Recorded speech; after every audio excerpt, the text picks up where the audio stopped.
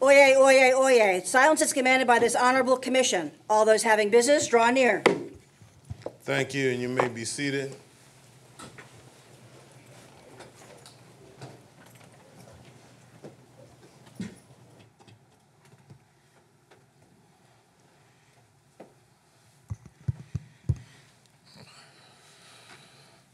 One of the joys that I have as chairman of this commission is that on our staff and a part of our commissioners, we have an array of ministers and pastors, and we're never caught short when it's time to do our invocation and our inspiration, because we can always reach in-house. And sometimes that even includes the chairman have to step up to the plate, but I'm glad this morning one of my former students is going to do that for me, and I don't have to do it, but I want you to introduce to some and present to others our Elder Johnson, who is a native of Savannah and the daughter of Betty Cole and the late Robert Cole. She graduated from Alfred Eli Beach High School and earned a Bachelor of Business degree in Business Administration and a Master's of Business degree from Savannah State College Now University and the University of Phoenix. And by the way, I just returned back from out there. She is a devoted wife and a mother of 2 children. She works with us in our human resource department, so I can see her chief resource over the bucket and bowing her head. Mona is one of her starch workers, and so let me present to us today to do our invocation and our inspiration, our own Elder Ramona Johnson.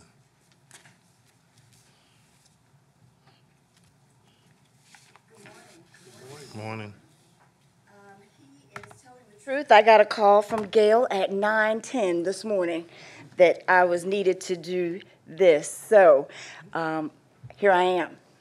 Good morning, commissioners. Thank you for the opportunity once again to bring a word. Good morning to everyone on staff. Good morning to you all. I have a very short word this morning, and I hope that it touches your hearts as well as it did when I prepared it. A month ago, I was asked to speak on waiting. And this morning, I'm going to share a small bit of that because we all have issues sometimes with waiting in certain circumstances. So we're going to talk a little bit this morning about staying on the wheel. While we're waiting, we're like clay in the potter's hands. Jeremiah 18:5-6 says, "This is the word that came to Jeremiah from the Lord. Go down to the potter's house, and there I will give you my message." So I went down to the potter's house, and I saw him working at the wheel. But the pot he was shaping from the clay was marred in his hands. So the potter formed it into another pot, shaping it as seemed best to him. Then the word of the Lord came to me. He said, "Can I not do with you, Israel? Or can I not do with you, Ramona, as the potter does, declares the Lord. Like clay in the hand of the potter, so are you in my hand, Israel, Ramona." God's sovereignty over man is one of the greatest doctrines of the Bible, and its truth can be no better illustrated than that by the example of the potter. As the clay yields to the potter, we must submit to his authority. Clay has to be refined so that it can be usable, and we have to be refined, and sometimes that means we have to wait. So we can be shaped into a useful vessel by the master potter. The clay has to go through a drying season and be tried in the fire, and sometimes so do we. Like so many powerful men and women of the Bible, while we wait, we must allow him to make us into a vessel that's fit for his service. For example, Job was a man whose life and resolve was tested above imagination, but he stayed on the wheel. Joseph was betrayed and tempted, but he stayed on the wheel. Ruth left everything and received greater than what she could imagine because she stayed on the wheel. Nehemiah was taunted by naysayers who said he could not rebuild the wall, but he stayed on the wheel. Esther knew she risked everything, even being killed, but she stayed on the wheel. Daniel faced being eaten by lions, but he also stayed on the wheel. So no matter what, stay on the wheel. God hears your prayers. He may not come when we want him to, but he always comes. His plans are not our plans, and his ways are not ours. He has a bigger plan for us, and I'm so thankful for that. He will reward our obedience and give us the desires of our heart. But what do we have to do? We have to stay on the wheel. Let us pray. May we stand? Dear Father, we thank you for everyone that's gathered here today. Teach us to offer you a heart of thanksgiving and praise in all our daily experiences of life. Teach us to be joyful always, pray continually, and give thanks in all our circumstances. Help us to accept them as your will for our lives. Lord, we thank you for giving us an attitude of gratitude. Jesus, make us like the Apostle Paul, who learned contentment in every situation. We choose to continually offer you a sacrifice of praise. The fruit of our lips give praise to your name. Teach us the power of a thankful heart, and also teach us to be patient as we stay on the wheel. Now, Lord, fill this meeting with your presence.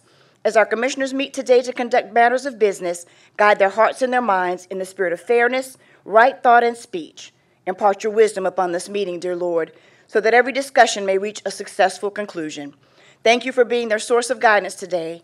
Thank you for your many blessings upon us, our city, our county, and our nation. It's in Jesus' name we pray.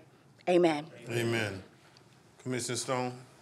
Yes, Mr. Chairman, on this eve of Memorial Day, let's we not forget those who served our country in this pledge. I pledge allegiance To the flag of the United States of America and to the republic for which it stands, one nation, under God, indivisible, with liberty and justice for all. Thank you. You may be seated.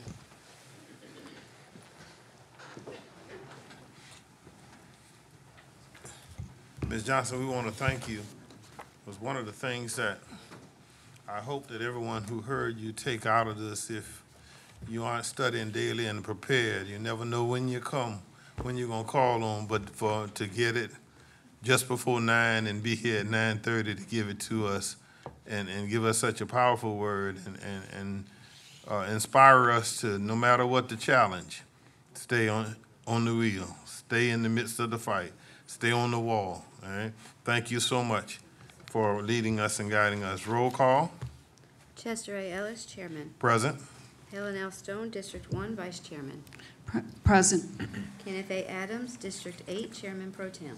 Present. Jean Rivers, District 2. Present. Bobby Lockett, District 3. Present. Patrick K. Farrell, District 4. Here. Tanya Milton, District 5. Aaron Whiteley, District 6. Here. Dean Kicklider, District 7. Here. And let me say to all of you, we publicly welcome our newest commissioner, Commissioner Rivers, joining us for her first meeting today. And it's been a event-filled week for her because we've had to bring her up to speed in a matter of days rather than a matter of months. But let me say to all of you who are listening, she met the task, amen? And so we thank her and thank you for that. Proclamations and special presentations. At this time, we're going to call Chief Kearns up. No, that's not Chief Kearns. Oh, Philip Costa. Okay, from EMS to receive this proclamation. Okay.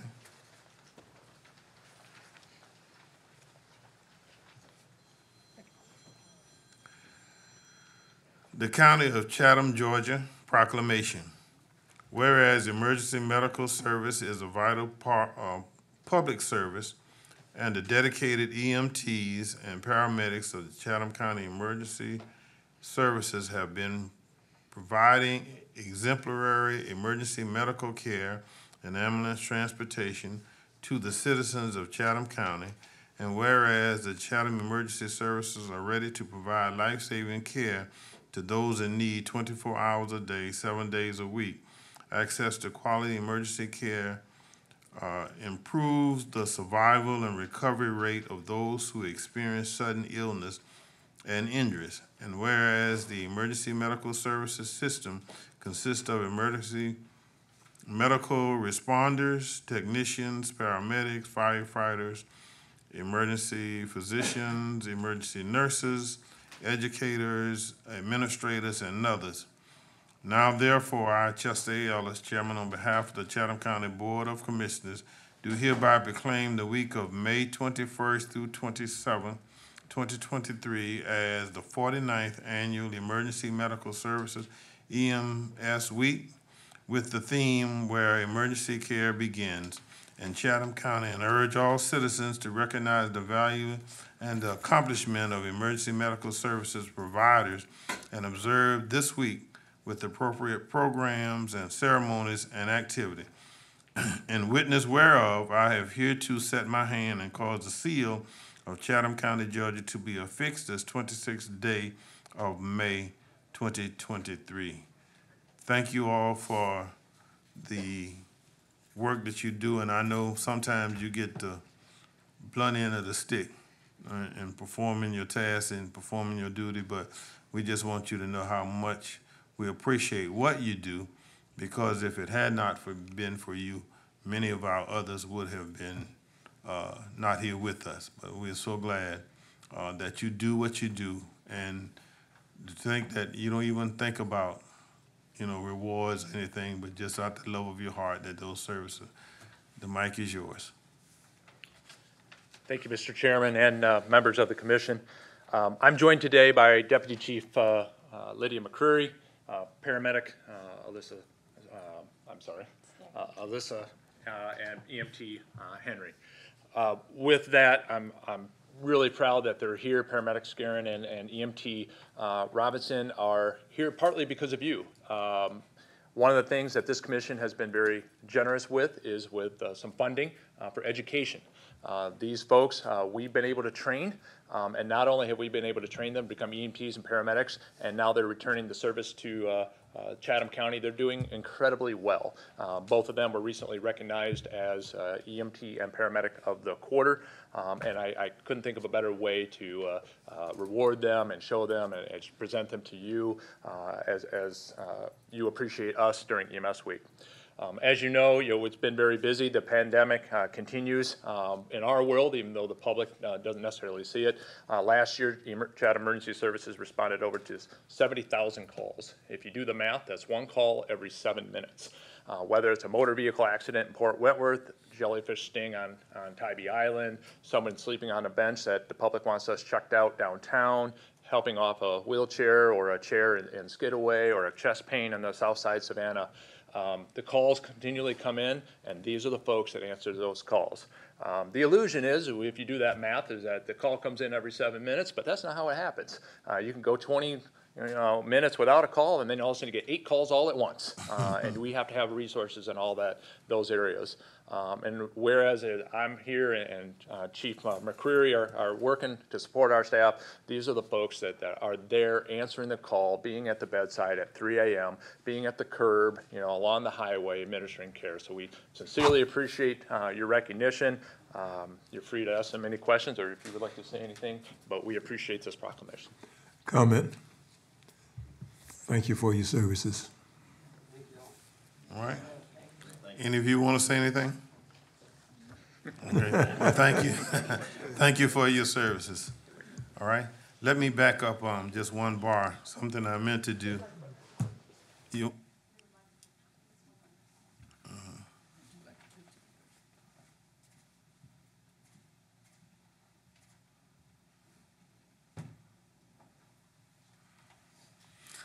Okay, let me back up a minute and do something I was supposed to do before I started the proclamations and especially, but I didn't look at to my right where I wrote myself a note.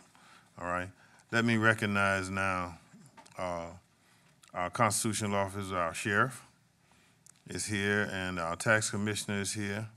And also, Judge Moss is here. Wait, stand up. There she go.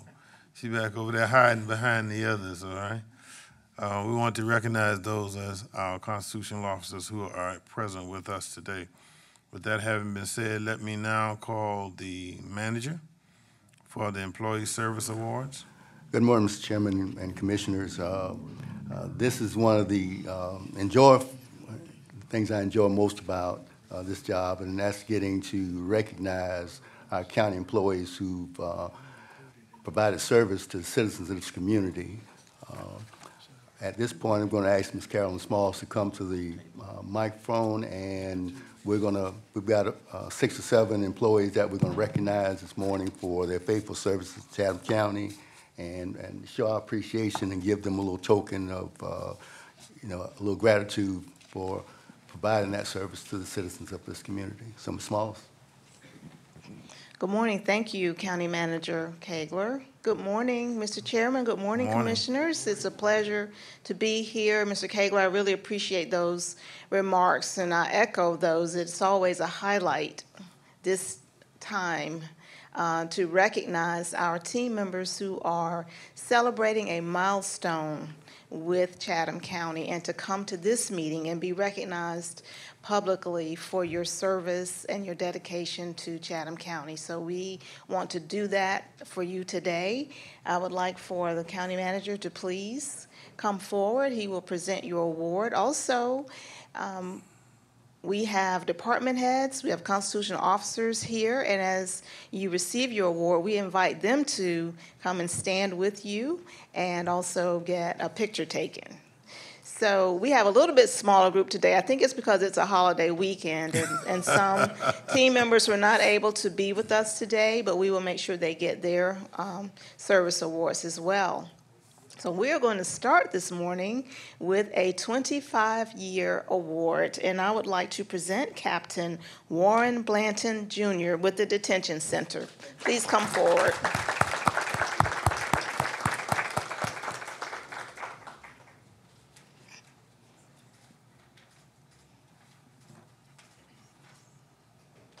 One of the things about Captain Blanton, I held him in my arms. Wow.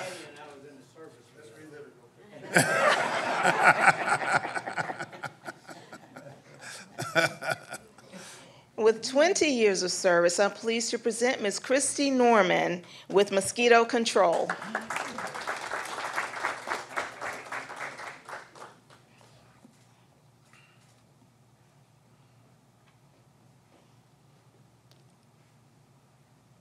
And with 15 years of service, I'd like to present Ms. Valenti Green with Magistrate Court. All right.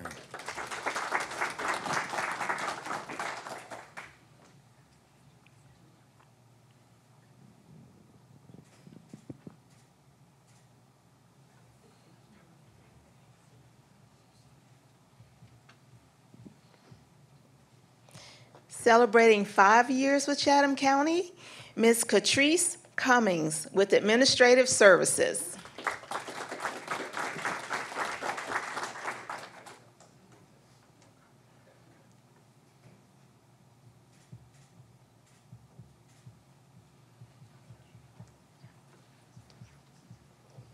And also celebrating 5 years with Team Chatham, Mr. Daryl Trotter with Fleet Operations.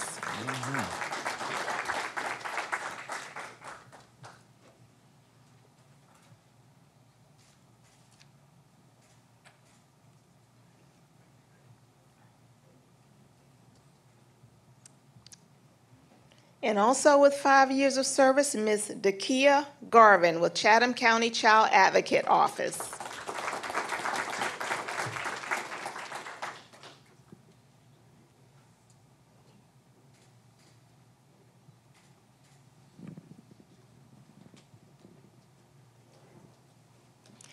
Thank you, Mr. Manager. Again, congratulations to all of you. We thank you for your service, and we look forward to many more years of continued service to Chatham County. Thank you. Thank you. We don't have any chairman's items or commissioner items. We don't have any table items, which takes us to items for individual actions.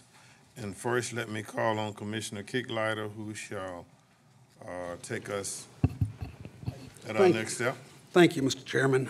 At this time, I would like to make a motion to amend the agenda under the area on page 5, titled 9, Items for Individual Action, subsection 1, to add item I, which reads, appoint Tracy Amick to the MPC. I second. All right, it's been properly motioned and second that we amend our procedure and also our agenda to include Ms. Amick. Are you ready for the question? Please cast your votes.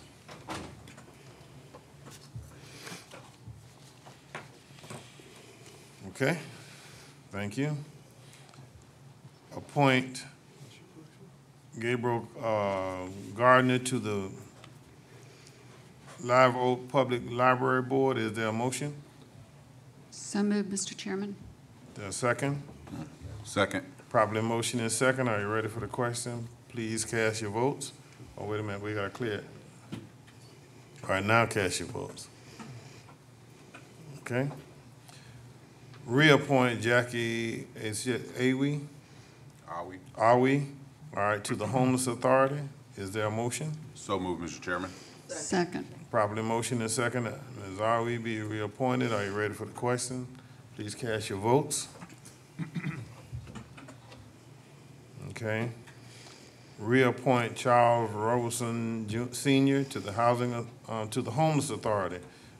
Is there a motion? So moved, Mr. Chairman. Second. Properly motion is second. Are you ready for the question?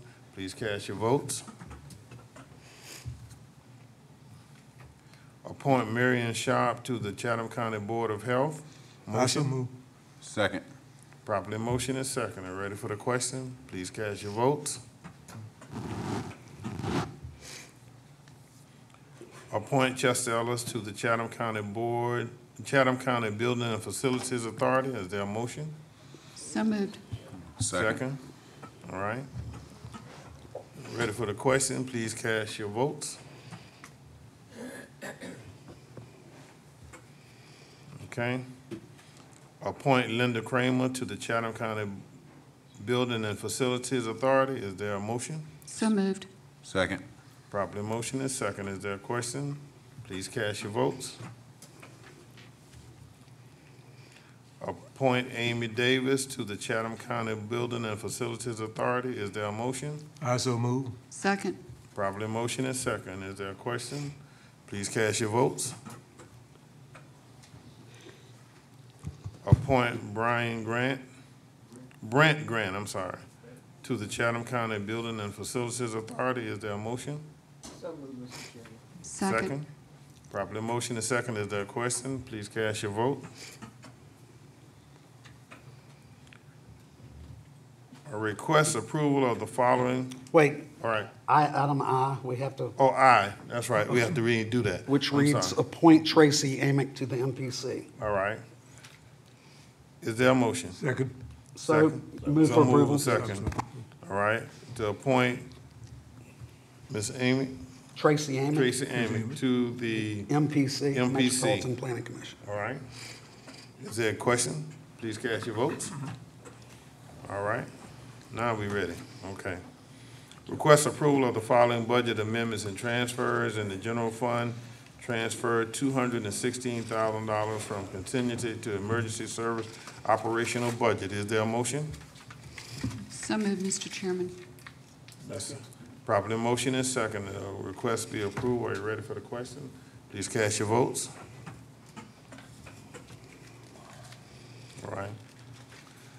Transmittal of the fiscal 2023-2024 recommended budget and county manager's message. I so move. Is there all right, motion? Is there a second? Okay. Chairman, All right, hold it just a minute. Hold it just a minute. Go ahead. Go ahead.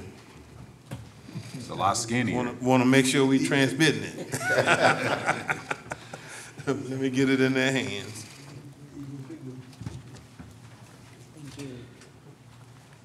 Thank you. All right, now comments, Mr. Manager. all right, yeah, Mr. Chairman and Board, this is your official transmittal of the FY '24 budget. I want to remind you of the upcoming meeting dates, and as I indicated in our pre-meeting, they're extremely important, and I want to make sure that everyone has it on their calendar. Our first budget workshop will be on May 31st at 2:30 here in the chambers. Got several departments that will be coming before you to discuss their budget. On the 9th of June, we'll have our first hearing on the proposed budget, and that's where the external agencies, if there are any who want to come before you to make any comments, they will attend that meeting, and we'll get you a schedule of the departments and agencies that will be coming on the June 9th. Our next meeting will be on June 15th, and that's the first public hearing on the millage. And as state law requires, we have two meetings on that particular day. We'll have the first public hearing at 9:30, and then we'll meet again at 6 p.m. for the second hearing on the millage levy. Also on that day at 10 a.m., we're going to have our second budget workshop. We're scheduled to have our third public hearing on the millage and budget adoption on June 23rd. And we may also have a couple meetings in between there. So please, if you, when you get those notices, we want to make sure we get full attendance from our board to discuss any item that you have questions on your budget. Mr. Chairman, that is your budget. I've met with several board members who have had questions so far. And please, if you have any questions after review this document, don't hesitate to call, and we'll set up meetings with staff to explain anything any questions that you may have. All right, do we have any questions from any commissioner at this time? All right, hearing none, please cast your votes for the transmitter.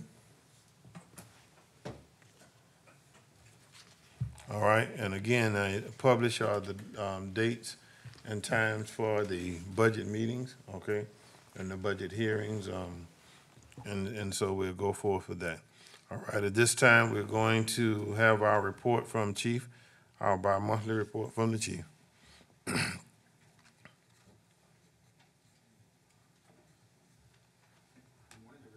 Good morning.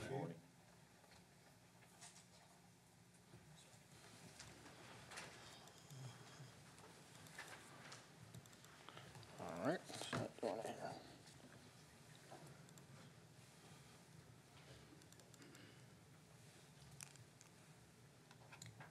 Sorry about that. Robert? Did it come up? Good.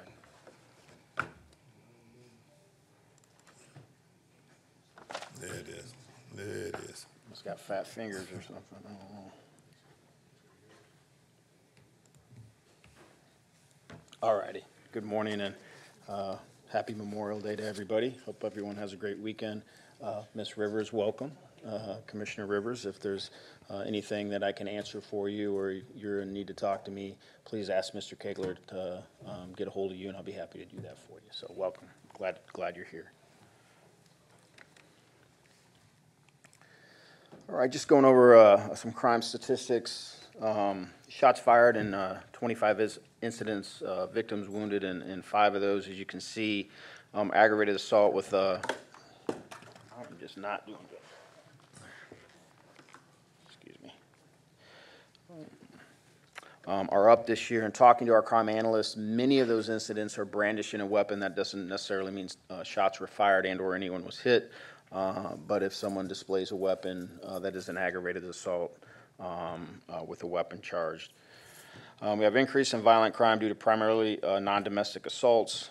We do have a decrease in shoplifting, which is nice to see. As you know, we've kind of gone over shoplifting several times in my presentations where they really accounted for all of our increase in crime overall. 30 thefts of checks from mail, that is an issue that we've been trying to deal with across the county where people are actually stealing mail out of postal boxes.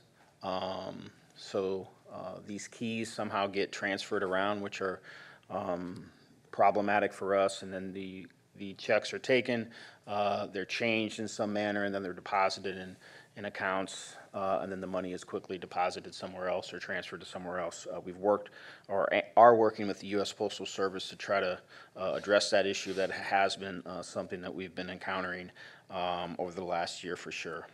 Overall, we have a 2.6% decrease from 2022, so that's a small decrease, but a decrease nonetheless.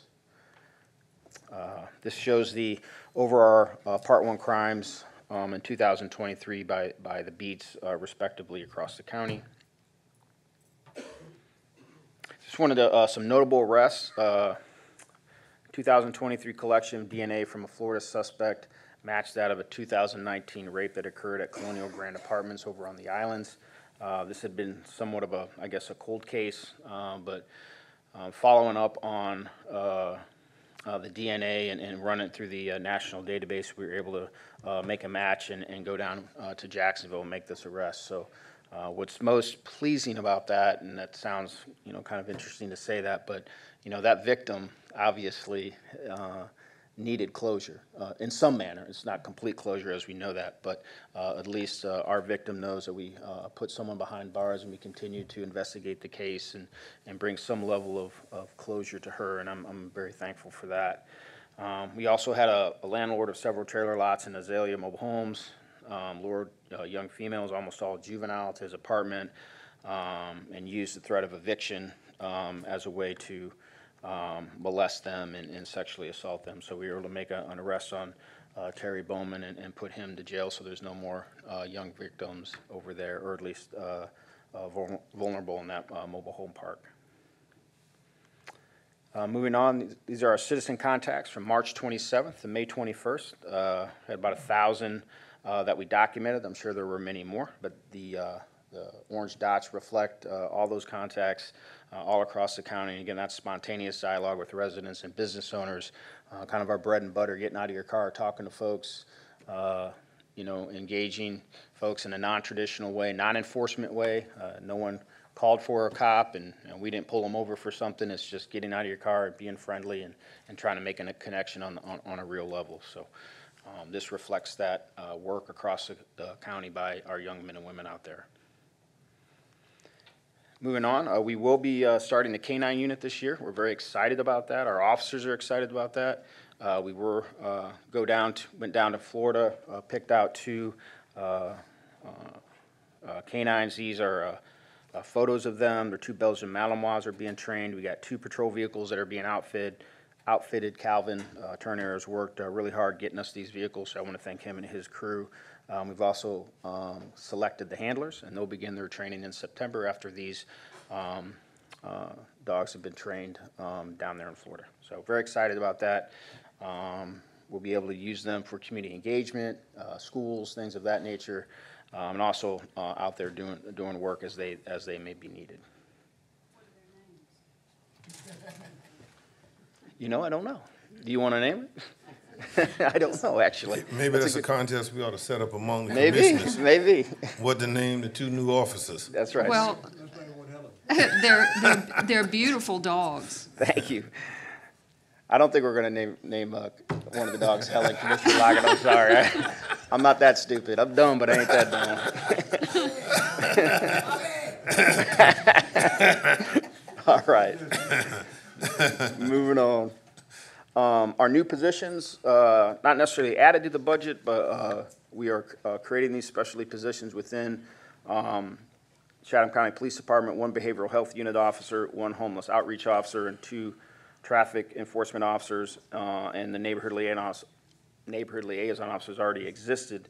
We have interest in all of these positions. We'll be filling them very quickly. That'll allow us to be more proactive than we've been able to in the past due to limited staffing. But we kind of sat back and talked. If we continue to wait, we're not going to get there, and we're just going to have to get to where we need to get to. And in support of Mr. Kegler's focus on homeless outreach, we're going to get that position filled, and we'll be able to have a lot more capacity in that regard and work with the city of Savannah, and because obviously we know we share a lot of the same issues and certainly a lot of the same folks. So looking forward to that, and when we get those positions populated, I'd like to come back and show you who those officers are and just kind of highlight them for taking an interest in that work. So to be continued. Moving on, we started an initiative. So PERF is the Police Executive Research Forum. They are a think tank. They've been around for 40 or 50 years. They're very well respected in the industry, so to speak. They received a grant from the Department of Justice to fund internships through historically black colleges, and they put out that opportunity to members of PERF, which I am a member. And so we took advantage of that opportunity instantaneously. Sergeant Tony Sladen, right here, he kind of spearheaded the effort. He got the application filled out. We got all the, dotted all the i's and crossed all the t's. So we already have a student from Savannah State has already joined CCPD as a participant in this program. And I think we have 2 more, I believe. Yeah, so we'll have quite a few interns that will cycle through Chatham County Police Department as different divisions. In fact, we're considering reaching out to maybe some of the other agencies so they can get exposure to them as well, make it a great partnership. This is an absolutely fantastic program. We're excited that we were selected to be a part of it, and perhaps we can bring the interns here as well to highlight them as well. So we're thankful for their interest in law enforcement, and we're thankful to the Police Executive Research Forum for providing us this opportunity. And thank you, Sergeant Sladen, for spearheading this effort. Really appreciate it. We did have some officers honored by the Exchange Club a few months ago. Officer of the Year was Corporal Sean Bailey. Detective of the Year, Corporal Chelsea Drain, and Supervisor of the Year, Sergeant Christina Windsor. Just wanted to acknowledge them for their efforts and all their hard work and dedication to the Chatham County Police Department and the citizens. They do a tremendous job. They have a lot of promise. They're going to be our future leaders when we're all long gone. National Police Week, first of all, thanks to the Commission for our proclamation and all the folks that recognized us. The Clerk of Commission, Janice, brought a whole bunch of snacks and whatnot. We really appreciate it. Thank you. We had a nice time at the Police Memorial. Thank you, Mr. Chairman, Mr. Kegler, Ms. Kramer, for showing up. If I missed someone else that was there, I apologize, but thank you for showing up. That means a lot. Phi Beta Sigma, we have a partnership with them. They came out and cooked out for the officers, made hot dogs and hamburgers, and they're a great group of young men, and I always enjoy working with them. So, and Reeves Construction dropped off some cakes, and E911 Center, Miss Diane bought pizza for us one day. So, lots of thanks and lots of appreciation for supporting law enforcement during our National Police Week. It's just some more Phi Beta Sigma pictures. And then in addition, so there's a couple topics I wanted to cover before I get to questions that I didn't have on the presentation. Ms. Stone, we did do a lot of work over there on Kingsway, quite a bit of work that too much to really highlight in a PowerPoint. We also had a community meeting with some of the residents over there with some of their issues. So I think it's damped down quite a bit. There's still some more work to do, but we've been over there working diligently on Kingsway to try to handle some of their neighborhood issues. Thank you, because the situation sounded pretty bad. It was. It was. You had, any one house can kind of, wreak havoc in the neighborhood. And there's a lot of dynamics over there that I won't go into here publicly. But we made a lot of headway, and we worked also with the landlord in terms of trying to maybe perhaps get some of those folks out of the neighborhood and bring some peace back there. So. But we'll continue to work on it, and I'll keep you apprised as we go along. Thank you. Commissioner Adams, you shared a number with me. Someone had some concerns around traffic enforcement and some tags. I've reached out to that person. I haven't been able to get any response back, but I just wanted to let you know I did reach back out to them. I told them to expect your call. Okay. We also met with Harley Davidson ownership out there. One of the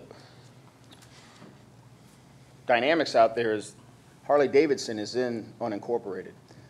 The property where the homeless folks is the city of Savannah. But with that said, we help coordinate with Captain Hill over at Savannah PD to put him in contact with the ownership over there so they can problem solve. Actually, the very next night, we ended up making an arrest on their property, on Harley Davidson property, for some issues that were going on. So we'll continue to pay attention to it. But myself and Captain Fandridge went out and met with them personally. We'll continue to do so until we can, have a little more impact out there than what we've had. So They were very grateful for the meeting. Okay, great, excellent. And then lastly, obviously there has been a flyer that's been floating around relative to another iteration of Orange Crush on the 4th of July, and so that's generated a lot of interest. I'm sure some of y'all have gotten some calls. I know Commissioner Farrell has. We've worked, we're in constant contact with Tybee PD. We're always there to help and assist at their request. We're not going to go onto the island and do anything without their, kind of their blessing, so to speak. But what we will do and will continue to do is monitor Highway 80 and all the arteries that feed into that on Wilmington Island. We did that for Peach Fest, had a real nice, quiet weekend on the islands relative to that. This coming up weekend for Memorial Day weekend, we'll have 6 additional officers out on overtime on Highway 80 at specific points to deal with any traffic flow accidents and maintain a significant presence to handle any issues that may come our way. We will replicate that approach for 4th of July as well. If we need to add additional resources to that based on more intelligence that we get around any events, then we'll continue to do so. But we're attentive, we're paying attention, and we'll be out there to address whatever we need to address. With that said, I'll be happy to answer any questions. All right, let me go Commissioner Farrell first, and then our Commissioner Whiteley. Any other? Commissioner Lockett? Any others? All right, Commissioner Farrell. Yes, Tybee, as everyone knows, is in District 4. And to get to Tybee, you have to go through District 4 on Highway 80 and through some other islands in District 4. So it was quite a unsettling event that happened recently, and people are on edge.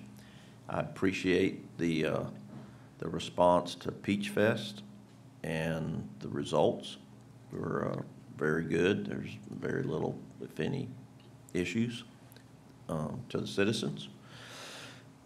Some of the complaints from the previous with the speeding and driving down the side of the road and burnouts and just really bad driving behavior, I think kind of sparked a lot of the problems. So I would like to be sure that anything that's in the unincorporated area that's going on with bad actors is addressed.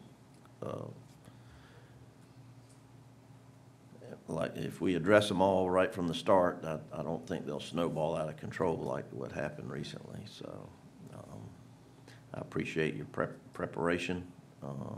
Hopefully this event will not draw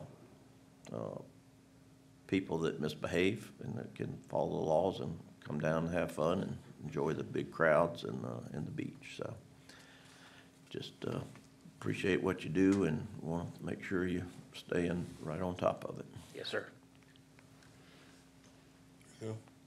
Commissioner Whiteley. Thank you, Mr. Chairman. Chief, I just want to first and foremost applaud you and your staff, all of our first responders really, for the efforts and outreach that you have. I mean, we see our stats, in a lot of areas are going down, which is very promising. But to see the effort that you're making to engage the community and build trust between the community and the police department, it means a lot to me, and I really appreciate that. And I think our community is better because of that. Having that type of relationship is pivotal. Where the community feels they can trust the police department. So those spontaneous engagements and stuff like that, I love to see that slide because it's showing that we're making an effort to not just be enforcement, but be neighbors as we all are. So I really appreciate that. I also want to applaud you and Mr. Manager on your efforts as it relates to the behavioral health unit and actually putting that together as we look into the different challenges of mental health. And Commissioner Stone has mentioned our big focus on that, not only locally but nationally, to see that we're taking other steps to try to mitigate other challenges so that we can make sure that people are getting the help that they need. It is huge. And so I want to applaud you and the manager for that, as well as strategic planning as it relates to the engagement with the homeless, Ms. Tara. The Savannah State engagement made my heart smile, man. I'm happy to see that. I mean, as a Savannah State alum, to see that we're really doing what we can to bring Savannah State students into the fold. It's a brilliant university that's brought a lot of us here. I really appreciate that. As it relates to the Orange Crush piece, I just want to make a statement. This isn't to you. This is just a statement. I hope that we are focusing on crime enforcement and not saying that because a big crowd who may be darker than some of us, that it's going to be problems, because that's not necessarily the case. Let's focus on the main thing and keep the main thing the main thing. So if it's crime taking place, and by all means, let's take care of the crime. But, you know, I mean, we could sit here and list out all kind of reasons why we could be scared for different groups, large groups that come to our town. We are a tourist city, a tourist town, so we're gonna have to be prepared for that. And I know I don't live on Tybee, I don't live in District 4, so I can't speak to any specific fears, because I don't deal with that, but I live right off of 204, and I can tell you about motorcycle fears. I can sit here and list all kind of groups, you know, if I wanted to, but I think it's important that we as a community make sure we keep the main thing the main thing. If we're going to fight crime, we want to make sure our laws and ordinances are abided by. Let's stick to that. But, you know, if somebody throws an event and the assumption is that maybe one demographic group is going to be there more than another, that doesn't mean we need to all get up in arms, because then we'll all get up in arms for a whole lot of stuff like March.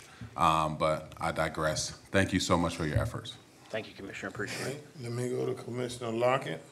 Thank you, Mr. Chair. Chief, you mentioned earlier, for lack of a better word, I'm going to say for male crime. Are we making much headway on that, and what can the public do to prevent that as much as possible?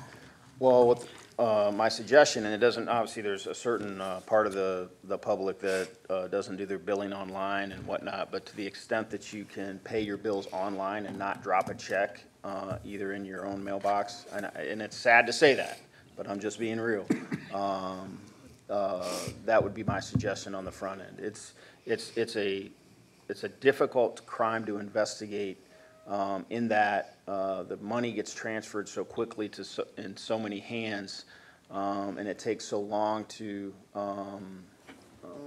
investigate them. And it also comes down to resources. I mean, there could be 15 of these events in one weekend. That's 15 additional cases. We only have 2 United States Postal Inspectors assigned to the cities, to the Savannah area. So they are busy, and this isn't the only thing that they do. I would really like to, you know, if you can pay your bills online and not drop hard checks in your mailbox, that would be the best that we can do on the front end.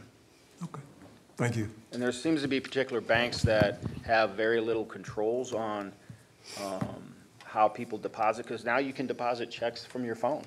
And if their business practices don't have some barriers in place, you know, you go take a check, you change it to your name or someone else's name, and you change the amount, and they will deposit that money instantaneously once you put it in the account. That money's gone. Now, the consumer, meaning, let's say if it was you, you're going to be protected by the bank, by FDIC, and then some of those other things. But it's still a huge concern and a huge problem, and we're trying to get at it to make an impact. Thank you. And we'll say along the same line, those who can, put a lock on your mailbox. You know, put a lock on there so you can get there, okay? Now let us go to Commissioner Kicklighter. Thank you, Chairman. Chief, I want to thank you and acknowledge part of the predicament that you're put into with trying to police certain situations, because I believe I saw that there's federal laws that actually in place now, that from a court case or something, where if Tybee Island hires X amount for one event, they got to hire X amount of officers for another event, blah, blah, blah. And that right there alone is rough. There's times as a white person that I hope to hear black people speak up, because I need to hear it for race relations reasons.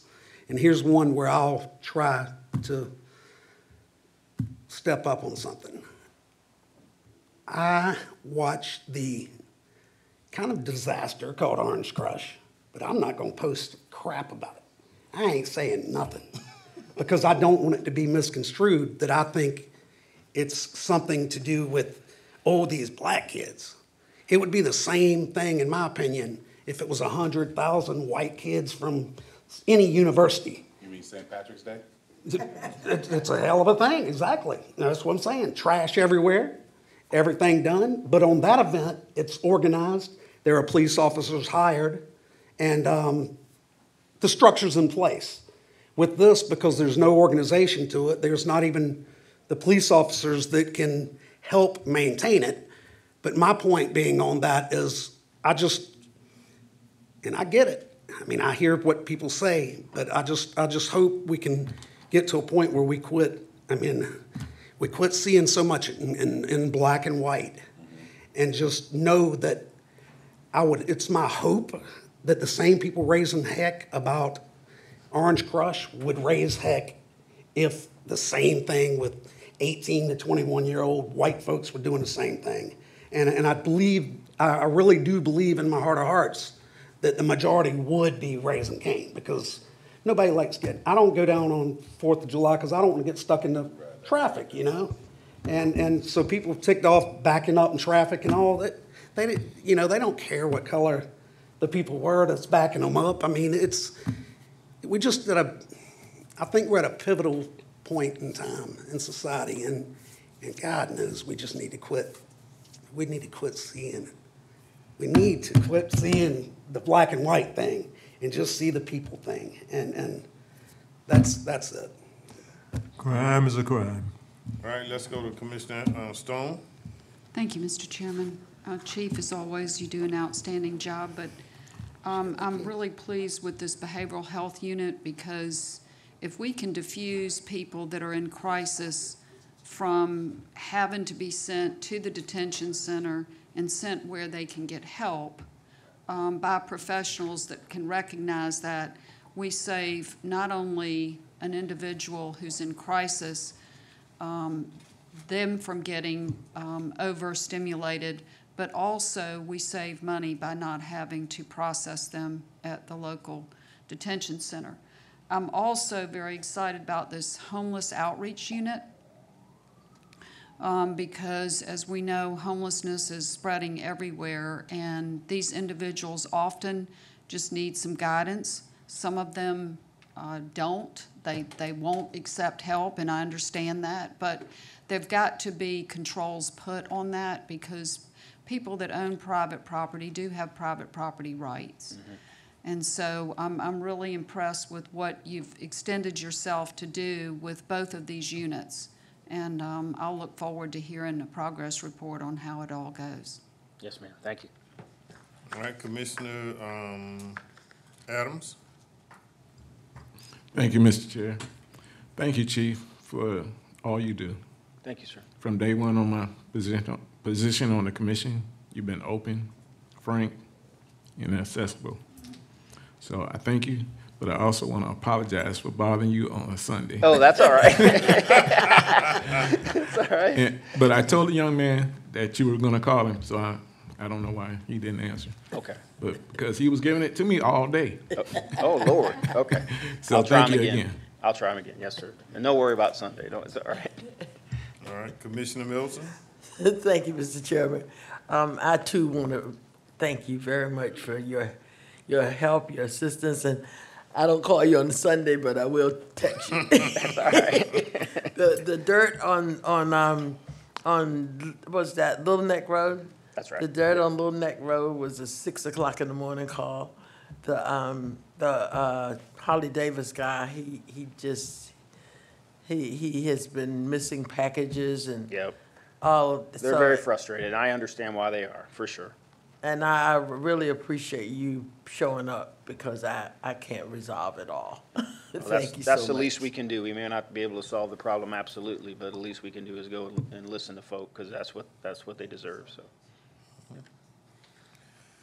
And let me ask, I want to ask about the planning we're doing for all of it now. We're getting ready to put our traffic officers out and about are they gonna be motorcycle units, or they gonna be car units, or the motorcycle units is down the road? Yeah, that may be down the road. Okay. Not, I wouldn't say ironically, y'all would know this because a lot of the complaints come from you, is like traffic is one of our biggest complaints. So, Right. again, if we sat around and waited till we were able to get, enough officers to fully complement that unit, we just weren't gonna get there anytime soon. This commission funded those positions. They've been vacant, as you know, and we needed to get some attention paid to the issues out in the neighborhoods and on Highway 80 and out west, because we're growing, there's traffic, there's congestion, and we needed to have a focus on that. So no motors as of this point, but they will be out there in vehicles. I just asked that question because I was surprised that I went to a function where the State Patrol was, I didn't know the State Patrol had a motorcycle unit. Yes, they do. But 40 of them showed up. And I was surprised not to know that they had one, and then all of a sudden there are 40 of them.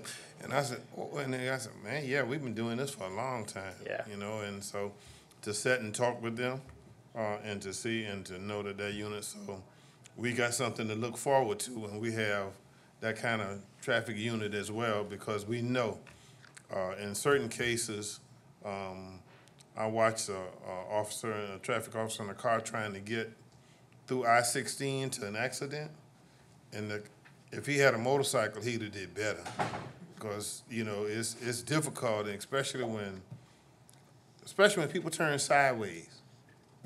I know the law says you're supposed to pull to the right, but I don't know why people would turn sideways, and that blocked and he had to manipulate the car to get out the way so he can get by. All right, but we look forward to the development of those units that you're coming up with, and we thank you for you and your staff for the job you do. Ms. Kramer, you wanted to say something? Yeah, actually, I had a couple of things to talk about. Okay. I just came back from GFOA conference, and check fraud is back in a big way. Big way. So their advice is do not put a check in the box where it's going to sit overnight, because people are breaking into the mailboxes. So take it into the post office, put it in the post office. Don't leave it in your mailbox. Just be careful with it, because checks are very easy to duplicate. And we're seeing a lot of big theft on that, and apparently the people making the bad actors on this are all, out of the country, so it's really difficult to catch a lot of these people. Also, Michael asked Dennis Jones with SEMA to come up with a special events contingency plan for these large traffic events, which includes things like the festival zones that you were talking about. I think they've met 3 times. Are you aware? They've met like 3 times. It's Savannah Police, Chatham County, Georgia State Patrol, Board of Ed, so the Sheriff's Department. So just anything we could, that would be used as a plan for any event where we're going to see a large volume of people in the unincorporated county. So we'll let you know more about that when it's finished. Okay. Anything else now for the chief? All right, thank you, sir. Thank you, everybody. There was no one who needed to discuss anything on the action calendar individually. I would like to pull number 4, there's information. Item 4, I'd like to pull. You want to pull it for another day, or you want to pull it to have a discussion? Mr. Chairman, Mr. Durst, who is the person that company originally gave this 180 acres to the Canal Society, brought us right before the meeting you and I had information indicating that in regard to the reverter issue, Durst got bought out eventually by Flowers Industry. Okay. And that reverter may be owned not by Flowers, but Durst, and has asked that we table it for 2 weeks in order. All right, that table they can number have 4. a meeting so that that's we don't okay. do something that's. All right, that's what I'm trying to get to. Okay, good. All right, let's do this then. Pull it and All right. table it. Okay. But have to pull it first. All right, let's do this. Let's do this. Let me have a motion to accept the action calendar, except number 4. So moved. Second. Properly motion and second that we accept the action calendar, except number 4. You ready for the question? Please signify by voting. All right, now, as it pertains to number 4, I let me have I make a motion that we table number 4 for 2 weeks to our next regular scheduled meeting. All right, it's been properly motion and second that we table number 4. You ready for the question? Please signify your vote. All right, number 4 goes to, all right.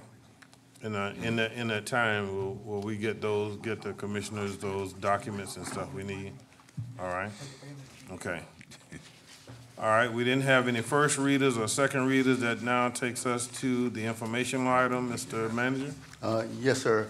Mr. Chairman, at your place, you've got a report with some updates and some additional information, some information from from SEMA about the upcoming Hurricane Expo, some information from the library on the Summer Reading Challenge, information on the Animal Services Adoption Event, and also some updates from the Parks and Recreation. So therefore, at your place for your information. I'm also going to ask Ms. Diane Pinckney, our E911 director. We've had a number of calls and issues that have come up from the public on 911, and I want to get Ms. Pinckney to come up and kind of give you a brief overview of what's happening there. We would caution the public that please, if you be mindful of when you call 911. 911 is for emergency situations. We've got a lot of folks who call just for routine stuff.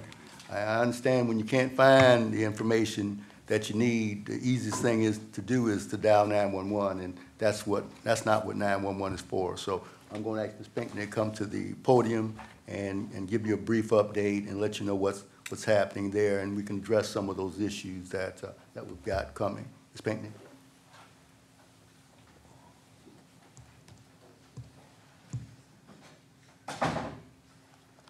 Good morning. Good morning. Chairman Ellis, Board of Commissioners, Mr. Manager, and each of you in your respective places. I thank you all for allowing me this space to come up and just give you a brief overview of what's transpiring in the 911 Center currently. As I've said before, when I've addressed you, that the 911 Center is a very busy, high-stressed environment. We process or handle approximately 1,500 calls daily, and that consists of police, EMS, fire, animal control, and other types of public calls for service. And also, each call may garner multiple responses. For instance, you may have one call that needs fire, police, and EMS. So those calls, even though it's 1,500 calls, by the time we get through processing that call, it has crossed many hands and has garnered many different types of responses. We are yet building up our numbers for our staffing. As we recover from the pandemic, we lost quite a few folks during that time frame.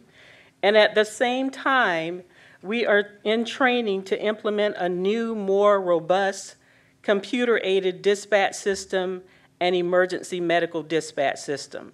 And for those of you that don't know what that is, a computer-aided dispatch system is an electronic version of what we use to actually record the types of calls that we receive, the location, the type of call, and who is responding. We used to write those on a dispatch card, but now we use a computer for that purpose, and we actually put the location in the system, and our dispatchers can actually transmit the call while they're still talking to the caller.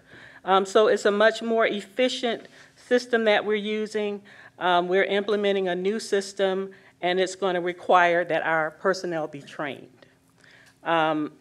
In order for us to train, we still have to, while we're training, operate the center. It is a 24-hour operation, And we're short right now, so in order for us to do that, we had to kind of think out of the box, outside the box. So we're doing night and day classes to minimize the number of people that we're taking out of the center at one time.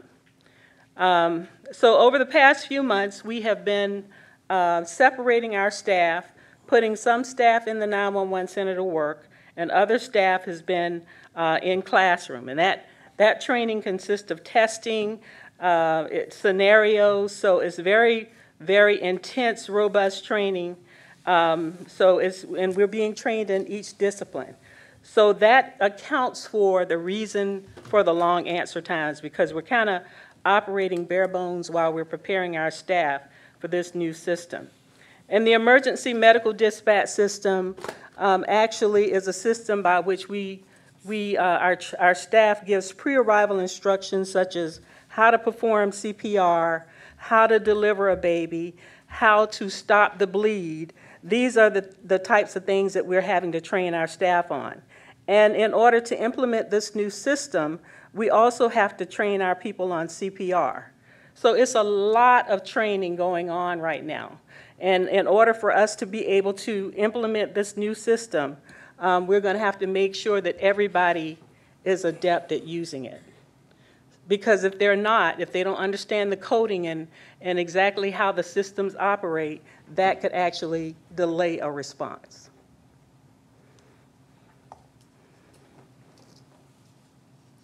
Some of the actions that we're taking to improve the system is that we're trying to expand our part-time employee pool, people that have worked for us in the past who may not want to work in a full-time capacity, may want to work in a part-time capacity. So we reach out periodically to people that have worked for us and ask that they come back in. So we have been somewhat successful in that endeavor. But we're also reaching out a little bit more. We've been communicating with Mr. Manager and Chief Hadley, who has availed some of his staff to work with us on a temporary basis until we can get our numbers, our staffing numbers up. So he has agreed to do that, and we're going to be meeting on Monday to discuss the people that we have targeted for that purpose, and we're going to begin the training process for them so that they can learn how to use the computer system. In my day, we used to be able to sit somebody next to us, and we show them how to fill out the card, and we, give the officer or the EMS unit or whatever the information over the radio and stamp the card, and that was it. But now, you got to know how to type, you got to know how the system works. So we're going to be working with Chief Hadley's staff and our newer staff that we just recently hired to train them on the use of the system, and they're going to be answering our non-emergency calls while the experienced 911 operators answer the 911 calls.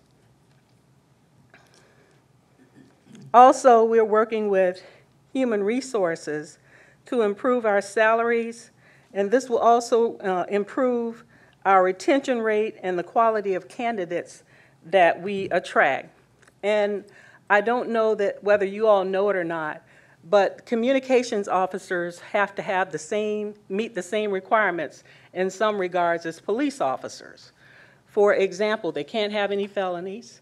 They can't have a pattern of misdemeanors or protective orders or things of that nature. They have to have a good driving record.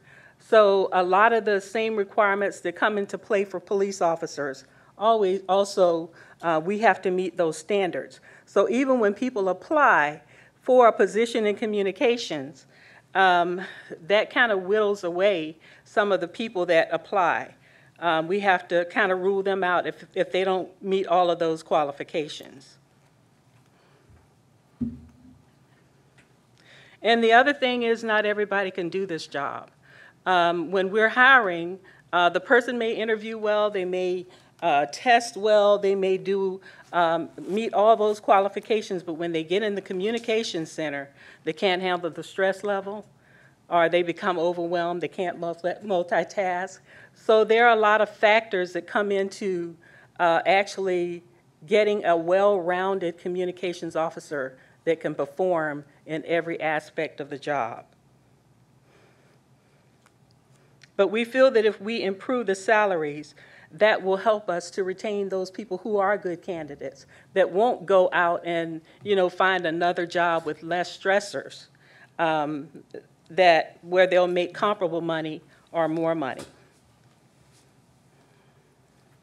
We're also working with Fort Stewart 911 to establish a backup system, and for me, that is the biggest thing, because when we merged the two centers back in 2005, 2004, we really didn't take into consideration that we served as each other's backup. And now we've become a larger agency, the largest agency in this particular area, and nobody could really take us on to act as our backup in the event we had an influx of calls that we were handling. So this is big for us if Fort Stewart is allowed to do that, because they will be piggybacking off of our CAD system. So when if we have an influx of calls, say for instance, we have a traffic accident that everybody can see and everybody's calling 911, overwhelming the center, those overflow calls will go to Fort Stewart, and Fort Stewart can take the calls and actually put them into the CAD system, bypassing the call-taking system. So you won't have two call takers handling the same call, and that caller having to repeat what they've already repeated to Fort Stewart.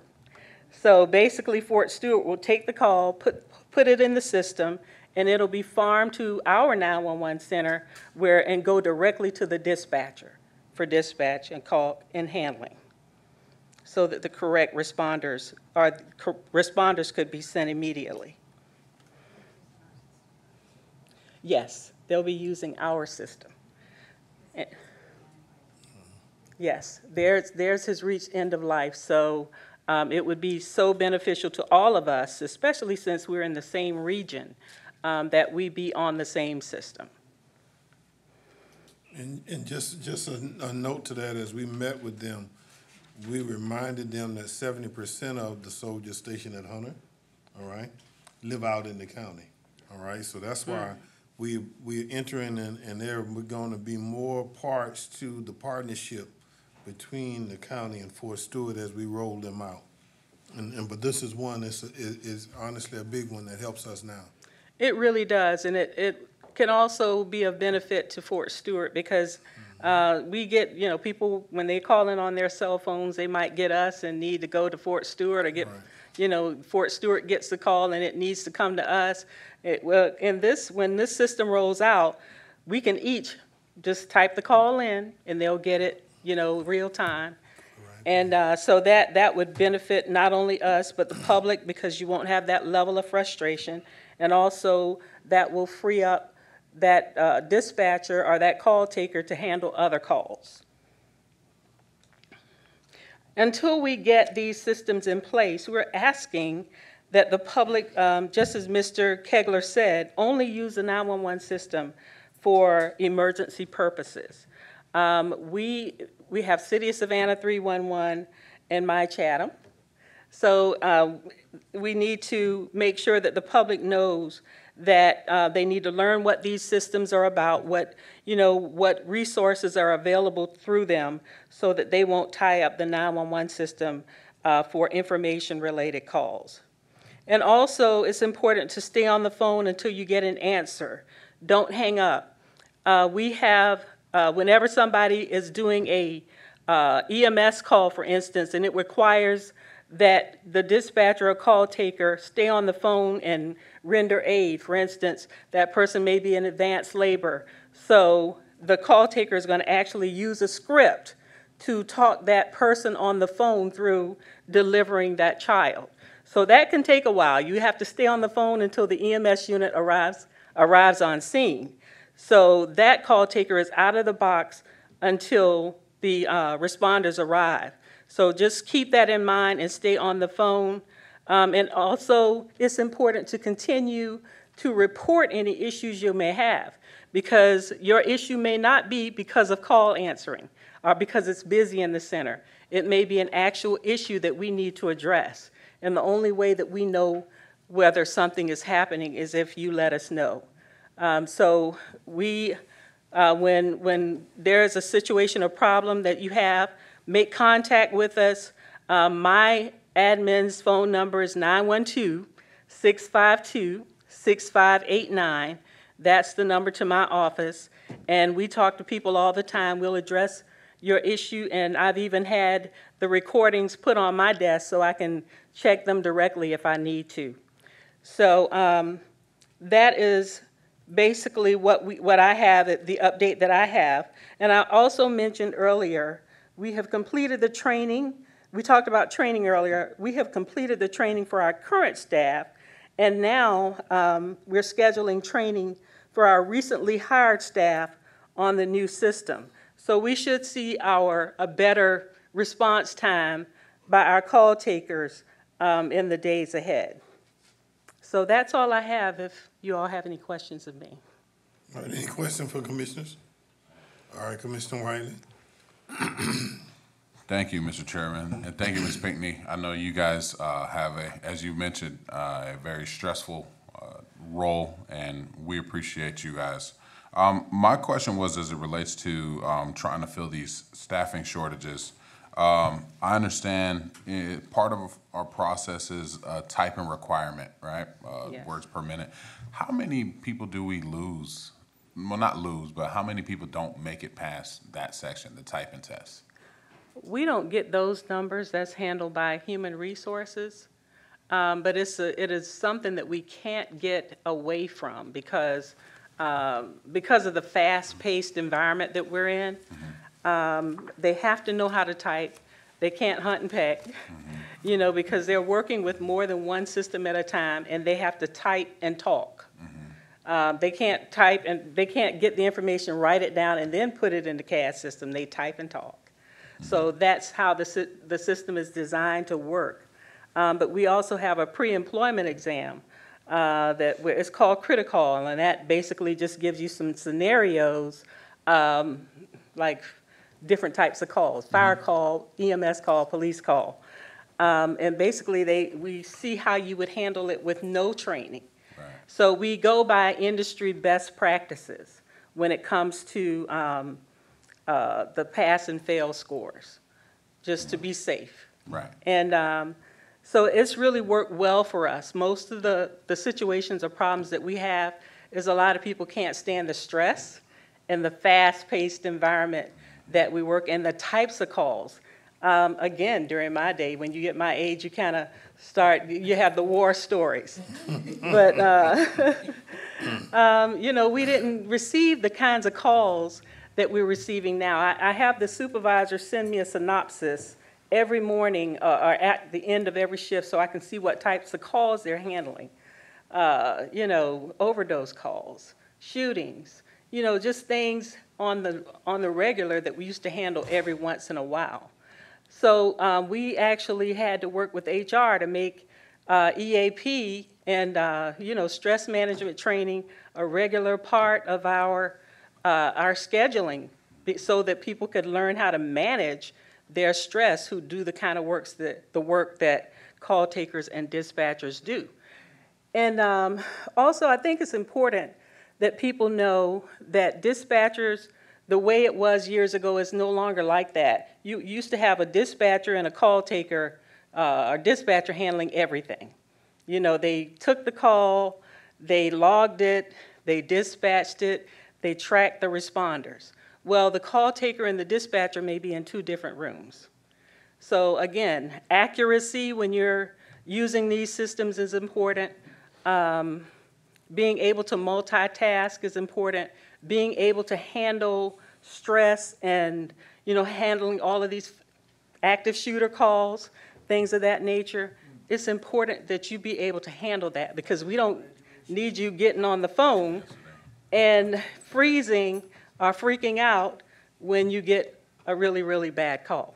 Yes, ma'am. So it's important that we make sure that a person has all the qualifications up front.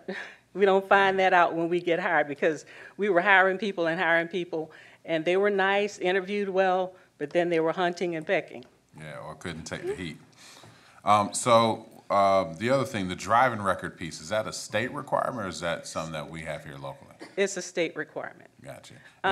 If you have like one traffic ticket or something like that, that won't make a difference because we're not hiring you to drive per se. But if you have a pattern of traffic citations and suspensions or revocation, that shows you have a disregard for the law. Yeah. So my last question is, aside from pay, what do you think is the biggest determining factor or the biggest challenge that we have to bringing on more consistent dispatchers or members into E911? Because I know there's call takers and there's dispatchers. Well, good work ethic is important. And, you know, that one of the biggest challenges we have is we have to be competitive. You know, we have to make sure that in our salaries, we have to make sure that we pay people for what they're doing. Right, I'm asking, I understand that clearly. Yeah. I'm asking, aside from salary, what would be that next thing that we as a county could do to help? Just what you're doing right now. We are very well supported. As far as EAP, anything I contact our HR department in reference to, they're very, very amenable to. I think in us providing a good work environment for them to work in. The job itself is already stressful, but when you don't have a good physical environment for them to work in, that makes a big difference. We don't have so much of a problem hiring now that the pandemic is over or just about over. We don't have a problem hiring. It's just when we get them in, we need to make sure that the environment is conducive to them learning the job and doing the job. So that's where we're kind of struggling. So we're coming up with ways, we're improving the environments, we're getting better seating, we're holding people accountable for their actions. So those are things that we're working on to make sure that we maintain the staff that we have and we're able to keep staff that we bring on. Gotcha. Well, thank you so much for your efforts. All right. Anything else? Mr. Manager? Yes. Yes, Mr. Chairman, and I appreciate Ms. Pinckney bringing those issues to the forefront, and we've been working with human resources and staff to try to make things better. As you know, as you can guess, the pandemic took a toll on us, and these individuals, they couldn't work from home. They're like a lot of our first responders. They had to be there, and that took a toll on us. I will say that some things that the board has kind of helped us implement and things that we've got in the pipeline, the new 911 facility that'll be co-located with our emergency operations facility, that's going to be a huge, huge improvement. In this year's proposed budget, we've got some salary adjustments that will also help out. But, you know, we're facing this throughout all of our first responders. If I look at police and sheriff and 911, those are areas that's most critical for us. Those are the areas that, frankly, people, we don't see the influx of people really wanting to work in those areas, so we have to make it a little more attractive for those folks. So, and we're working towards those. Ms. Pinkley's been doing this for a number of years, and they have hung in there. And so I think that we're about to turn the corner on that service. So, I'm optimistic as to what we're doing. So stay tuned for more updates. Mr. Kegler, I'm glad that you mentioned the new facility because we have vastly outgrown where we are right now. But, I really, really would like to say that I admire those that stayed during the pandemic because we really didn't know what we were going to face, whether we were going to have to shut the whole center down. But there were those that came and they availed themselves, worked tons of overtime, and I just really need to publicly say that I really appreciate their support. They're working, and we still have some even now, who work a lot of overtime in support of the center, and they are very committed to the job that we do. So I just ask for your support as we attempt to make things better, as we do make things better for the center. And I thank you, I thank Human Resources for how they're working with us to come up with strategies, project management also, as they work with getting the new systems in place. So it's kind of difficult right now, but we're committed to making sure that we get where we need to be. All right, is that it? All right, there is a need for us to have executive session for acquisition, personnel, and litigation. All right, may I have a motion to adjourn and go to executive session? So moved, Chair. Second? Properly motion and second. All those in favor signify by voting. You gotta vote, Ms. Hyde. Got to vote. All right, we're going to executive session. The video, what is it from?